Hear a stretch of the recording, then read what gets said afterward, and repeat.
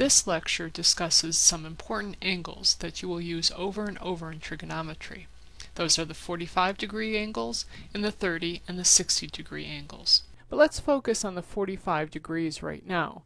To talk about this, we're going to draw a 45, 45, 90 triangle. This is a right triangle with two angles of 45 degrees besides the 90 degrees, and the two legs are each 1 unit long. And I want to find out what the length of the hypotenuse is if I have legs of length 1. I could have chosen any length, but 1 makes it a little bit easier.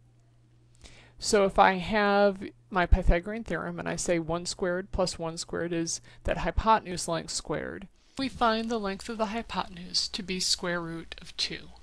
It will come in handy if you can easily and quickly sketch the 45, 45, 90 triangle with its legs of length 1 and the hypotenuse of length square root of 2. Let's move from 45 degrees to 30 and 60 degrees. Well, to start talking about that, we're first going to start with a triangle. There's an equilateral triangle with 3 angles of 60 degrees each. This time we're going to have the sides of length 2. Well, the trouble is I can't use Pythagorean's theorem for this triangle. There is no right angle. So what am I going to do?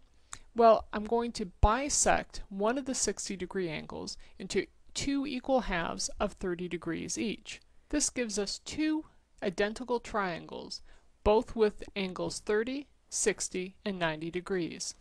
Let's just look at one of those. We know the hypotenuse, which used to be the side of the equilateral triangle, is length 2.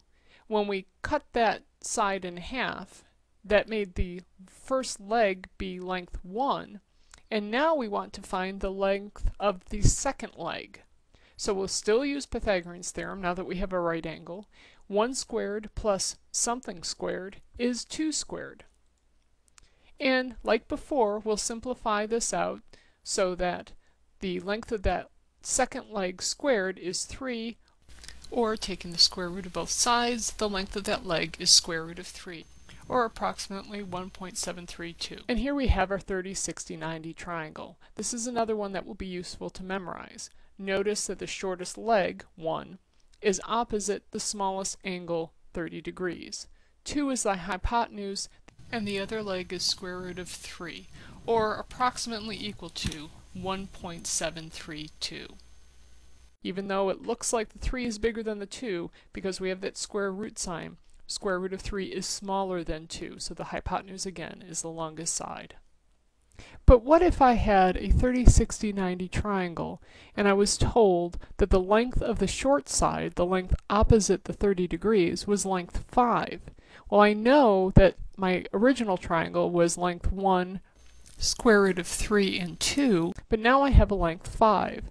Well, if I remember from my similar triangles that 2 similar triangles, that is triangles with the same angles, the ratio of the lengths of the sides is the same.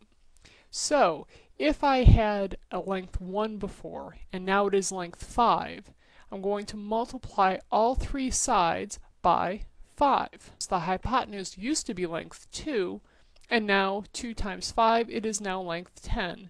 Similarly, the other leg was square root of 3, and it is now 5 square root of 3.